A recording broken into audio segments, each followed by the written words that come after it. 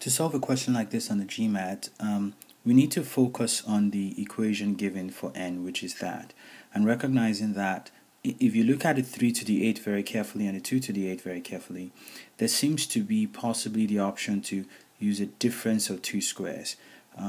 Just to remind you what difference of two squares is again, it pretty much says a squared minus b squared is equal to a plus b times a minus b. Alright, so if we use that idea, we can come into this question and take a look at it and rewrite the n as 3 to the 4 with a square outside and 2 to the 4 with a square outside. What that allows us to do is to recognize the difference of two squares and break that up some more into 3 to the 4 plus 2 to the 4 and 3 to the 4 minus 2 to the 4. And the reason why we're doing all of this is to recognize the question is saying that which of these answer choices is not a factor of this. So if we can take this number and break it up into that and then further break it up into that, if we can somehow figure out what these numbers are, it's going to be easier to look at one of these guys and see which one is not a factor of it. So let's continue our breakup here. We can also recognize at this point, honestly at this point, we can go ahead and break up the 3 to the 4 minus 2 to the 4 some more, because that can be broken up as a 3 to the 2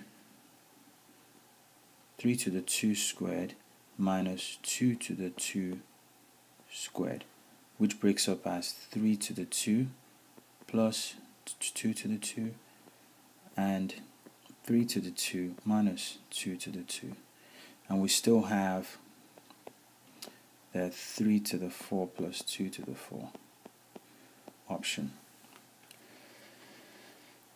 At this point, we can go ahead and start figuring out what these values are going to give us. We know that the 3 to the 4 is the 81 there, and this is 16. We know that this is going to be your 9 plus your 4, and this is your 9 minus your 4. So this ends up giving us 97, ends up giving us 13, ends up giving us 5. Okay. Alright, so at this point, we look at everything and we say, well, for one of these guys to not be a factor, it means it cannot go in these values, which is the value of n. So at this point, this is our new n value.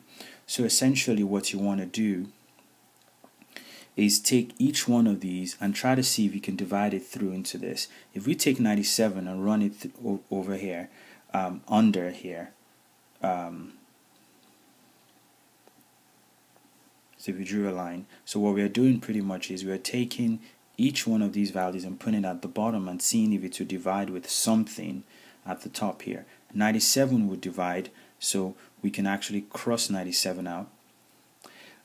We can also see, just by looking at it, that 13 and 5 will also divide. So we could cross 13 and 5 off. Now we're left with 35 and 65. Well, one of the things you could recognize here is that pretty much if you did 13 times 15, that is a 65. So essentially this 65 would also divide, meaning if we put 65 over here, we could run it through these two. So at this point, all we have left is the 35. The 35 is the only thing. If we had to put 35 here, we could not get this 35 to go into 97 or to go into 13 or to go into 5 or to even go into a combination of any one of these to go into 35. So as a result, the answer we want is 35. It's the only number which is not a factor of n, where n is 97, 30, 13, and 5. Thank you.